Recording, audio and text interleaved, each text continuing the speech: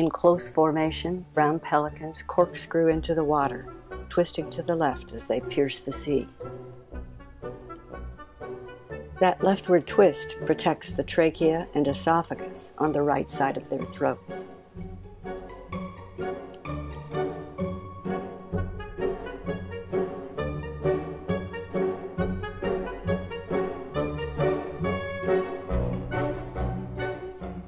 Their wings fold back, transforming them from birds into arrows. As the pelicans hit, the water geysers up around them, forcing their pouches open and filling them with a couple of gallons of water and dazed fish.